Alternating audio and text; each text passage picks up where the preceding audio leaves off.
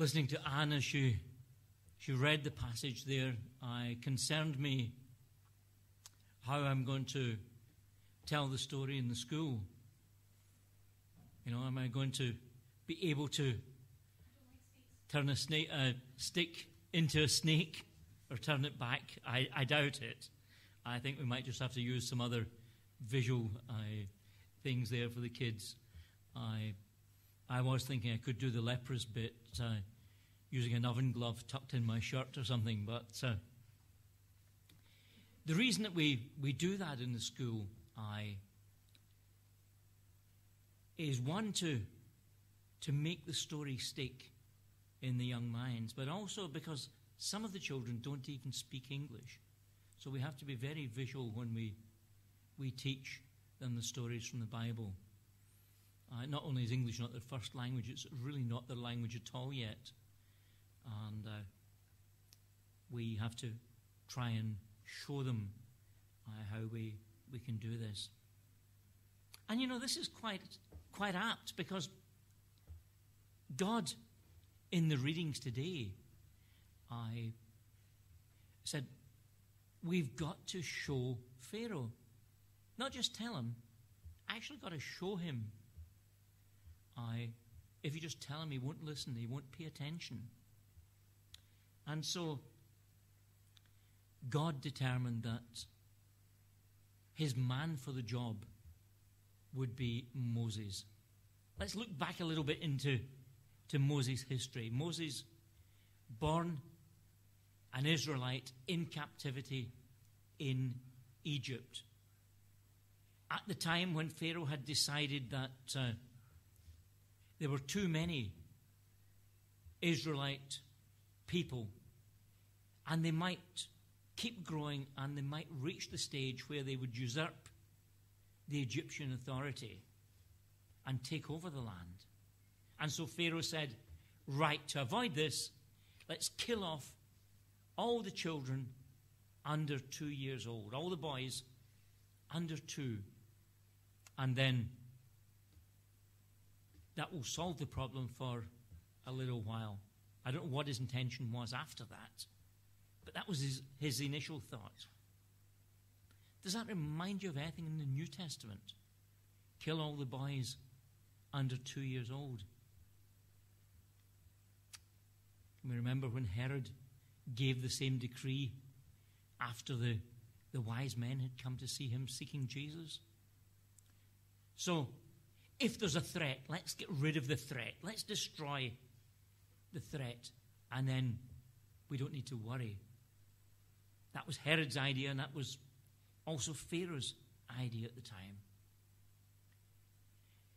But from the family of Moses, they decided that that was an unjust and an evil ruling, and they weren't going to obey it. They were going to obey God rather than man. And so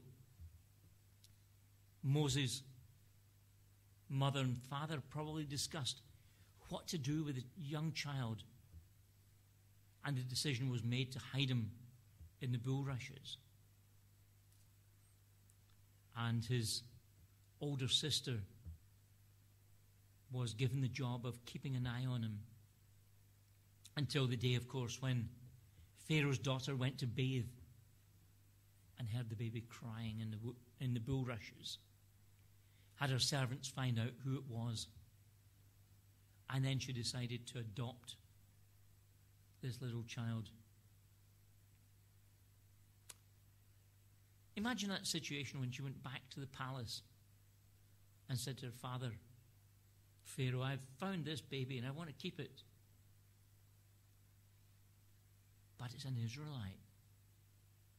That's all right. Well, we'll change him. We'll make him Egyptian. I'm sure the thoughts must have gone something like that. And so they did. They sent him to school, and he grew up in the palace, and he grew up as an Egyptian prince of Egypt, Moses. And yet, when Moses was a little boy, his nursemaid for the princess, was his own mother. And so he would be told the truth about the situation. So then, as he grew up, can you imagine him having a divided loyalties to his foster parents and to his God?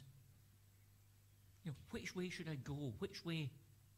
And then the decision was made one day when he was out and he saw the Egyptian taskmaster beating up some of the Israelite slaves.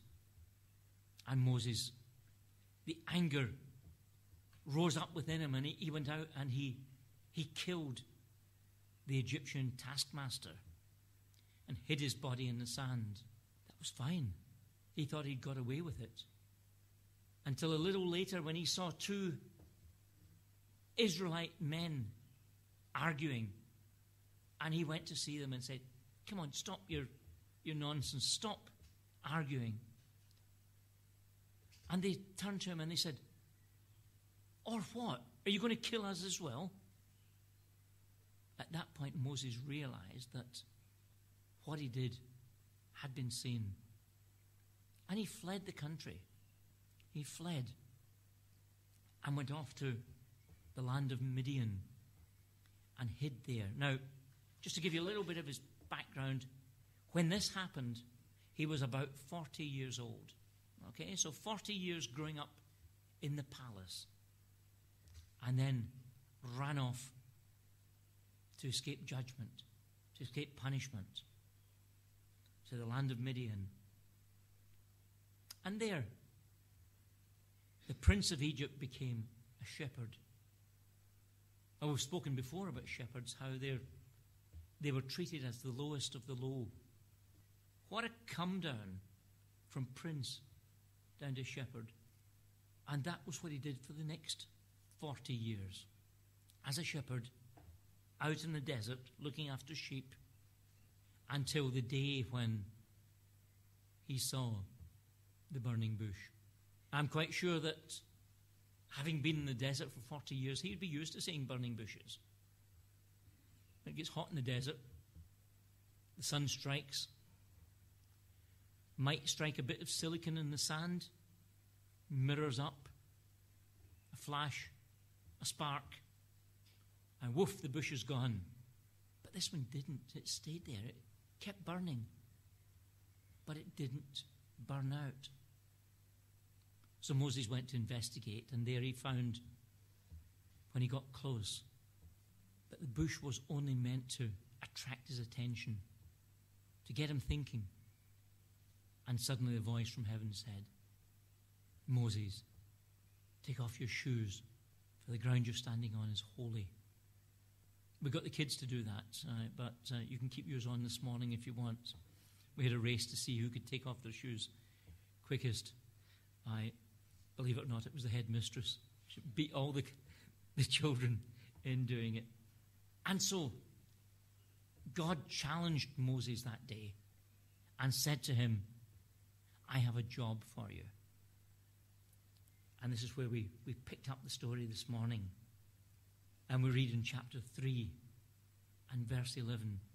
"But Moses said to God, 'Who am I that I should go to Pharaoh and bring the Israelites out of Egypt?'" Who am I? You could say the same this morning. Who am I? What's special about me? Why should I do something big and special? Why should Moses do something big and special? And the reason being was that God had chosen him for that job. God didn't choose Aaron, his brother, to lead the children of Israel. He chose Moses. Moses, who had been out of contact with the children of Israel for more or less all his life. But God said, "I want you to do this job." And so Moses said, "Who? Me? Never. I'm not going to do that. I'm not ready for it. I'm not equipped for it. I just don't want to do it. Forget it, God. Find somebody else. But no. What did God say in the very next verse? Verse 12. And God said, I will be with you. You see? No, Moses couldn't have done the job on his own. With God at his side, he could do it. God directing Moses. God giving him the right words to say. But Moses was still having none of it. How often do we fight against God when he wants us to do something? And we read in verse 13, the excuses start to mount up. Moses said to God, supposing I go to the Israelites and say to them, the God of your father has sent me to you. And they ask me, what is his name? Then what shall I tell them? He's going to the Israelites to tell them, God has sent me to you. They're not going to believe me. So what should I tell them? Well, God says what to us would sound to be a little bit strange thing. God said to Moses, I am who I am. That's what you have to say to the Israelites. I am sent me to you. When we use that expression, I am, we're using it with sincerity. We're using it with security. We are using it with confidence. I am Ken. I am the pastor in this church. I know I am. I'm sure I am. We've all heard that little ditty. It then goes on to say I'm Happy, but I know who I am. Sometimes people are not sure who they are. But here we have, in this verse, verse 14 of Exodus chapter 3, God says, I am. He knows who he is. He knows who each of us are. But he is specific in saying, I am. No other title. The I am. You know, you wouldn't go down to the shops and order a kilo of carrots and say, I am has sent me. You might say, I want a kilo of carrots. Or you might say, Mary has asked me to come and get some carrots. But I am. Strange title, but yet the most accurate title you can have, because God is, God was, God will be, and so he knows who he is. And he sends the instruction to Moses to go and tell them that I am, that God has sent you. But Moses doesn't give up at that stage. He doesn't say, okay, right, I'm off to do it. Next chapter, Moses says, but what if they don't believe me or listen to me? Or say, the Lord didn't appear to you. And if you may meet people, and when you try and tell them about Jesus, they will say similar things. They won't believe you.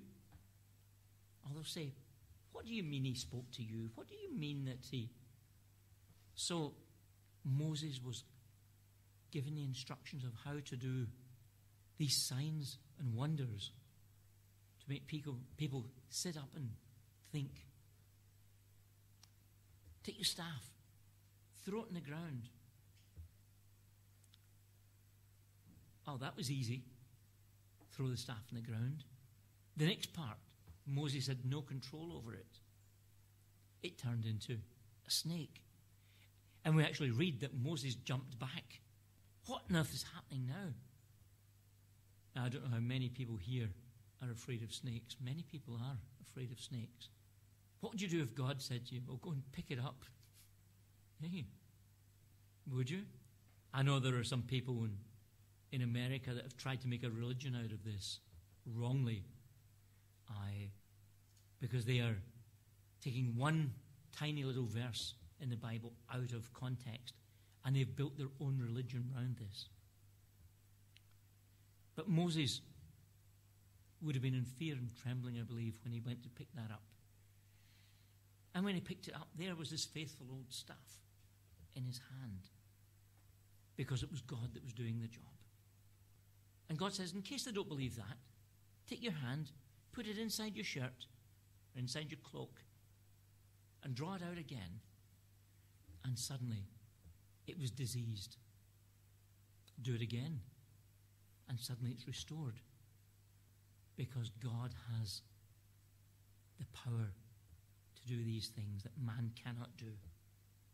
Well, you would think, you've met God at the burning bush. He's spoken to you. He said, you can do it. And look, here's some signs and wonders that will prove that you can do it. It still wasn't enough for Moses.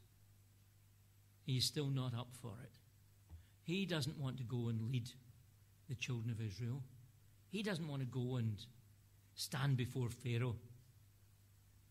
So no, some more excuses as he brings them out. As we read in chapter 4, verse 10, Moses is becoming just a little bit more respectful to God, though.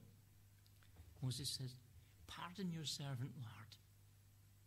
I have never been eloquent, neither in the past nor since you have spoken to your servant. I am slow of speech and tongue." I remember having this explained to me a while back. And for Caroline, this is quite easy, being a language teacher. I believe Moses spoke 3 languages. He spoke Egyptian, he spoke Hebrew, and whatever the Midianites spoke. But remember, as a Hebrew, he probably hadn't spoken that from he was about 5 years old. He was taught everything by his mother, and then it would have been pushed to the back as he learned the Egyptian, as he learned the way of the courts of Pharaoh. And then 40 years in Midian. In fact, he could probably speak to the sheep better than he could speak to anyone else. So he says, I'm slow of speech. I can't think back of how to speak properly. We have a sign up in the school which says, use it or lose it, speaking about learning Spanish. If you don't use it, you'll forget it. And we know that when the swallows come back after 6 months away of not using it, some have almost got to start at the beginning again. And this is where Moses is. He said, I've forgotten it all. I can't string a sentence together.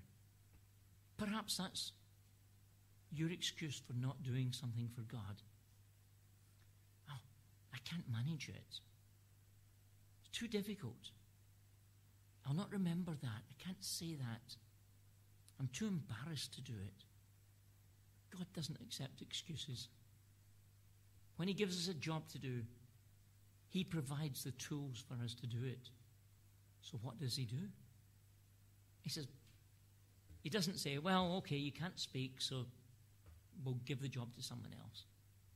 I like this verse because God says, even while we're talking about this, your brother Aaron is on his way to meet you. Think on that. Aaron probably hasn't seen Moses for 70 years. He had no idea where he was. But God directed him direct to Midian, to where Moses was. And he says, he's on his way now. Aaron was the spokesperson for Moses in all the dealings with Pharaoh.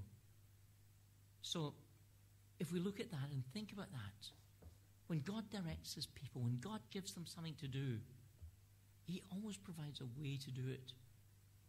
Moses was the leader, and yet he wasn't the spokesperson. That's very unusual. Normally a leader stands up in front and speaks, and people listen to him. But in these early days, Moses was the leader, but he had a spokesperson, his brother Aaron, who spoke on his behalf. It wasn't always that way with Moses, and I believe that in these early days that Moses was probably picking up the strains of the language once again, so that when they left Egypt and crossed the Red Sea, that he was able to assume the full responsibility as leader of the children of Israel and to speak to them in everything that he did. But initially, weak and timid and not really willing to do the job. Is that us? Has God been placing on your heart to do something and you're finding excuses not to do it? To speak to somebody and you're finding excuses not to speak to them? Moses couldn't do it on his own. God didn't expect him to do it on his own. And there's the proof there that God had already prepared the spokesperson for Moses to use. Because even as Moses is debating with God that I can't do this, I'm not able to do it, God says, your brother's already on his way here, and he will speak for you. So does God direct his people? Does God speak to his people? Does God give us instruction? Does God expect us to respond to that instruction? The answer to all of these is yes. God knows our limitations, and God will always provide himself for when our limitations are too restrictive. He will provide a way for us to serve him. He'll provide a person to help us. He will provide whatever is necessary, whatever tools we need to serve him. He will provide. He doesn't leave us without. But what he doesn't do is doesn't accept us sitting back saying, no, can't do it, not for me, let someone else do it. If God has a task for you to do, he expects you to do it, no one else. He has a task for someone else to do that you can't do, but he only gives you to do what you are equipped, what you are able to do, and he gives us his grace to do it. But he doesn't expect us to do anything for him at all if we don't know him. He has clearly said in his word that if we try to do things on our own strength, that we will fail. If we try to do good things on our own for him, they will fail. Your good works, the Bible tells us, are like filthy rags towards God. That's not very pleasant. I'm doing my best. And God's saying, it's no use. It's useless. How can that be? Because God looks at everything we do through his Son, through the Lord Jesus Christ. If we believe in his Son, if we trust his Son to be our personal Savior, if we walk with him, then everything we do is for God's kingdom. If we miss out that step, then everything we do is really for ourselves. Might make us feel better that we've done something good, but if we are in the kingdom of God through the blood of the Lord Jesus, then we are expected, indeed we're commanded to do his will, and he equips us for it. He directs us. He leads us. He will help us and guide us. As we sang this morning, guide me, O thou great Jehovah. I am weak, but you are mighty. Hold me with your powerful hand. This morning, he has a job for us to do. I don't know what your job is. God gives you that himself. Don't turn it down. Don't make excuses. Accept his help, his guidance, his wisdom in how you do the job, because he will give you the tools for it, like he did with Moses. Might be simple tools. His staff, the thing that he used every day, God was able to use that to show his power and his might. So when he gives you a job to do, seek his strength and his help to do it for his kingdom. Not because you want to do it, but because he wants you to do it.